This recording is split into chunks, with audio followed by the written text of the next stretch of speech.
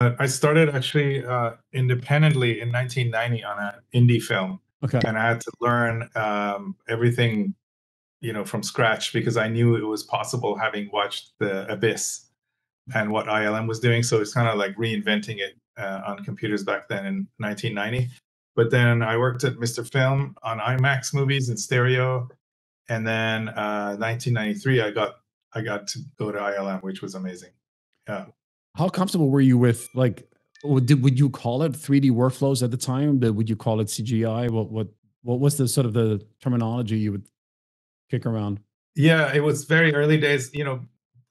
CG wasn't a thing in visual effects. It wasn't. It was something that ILM had just pulled off on a few films. There was no terminology back then. We were just saying, we're gonna use computers for the visual effects, and then the term computer graphics imagery came around.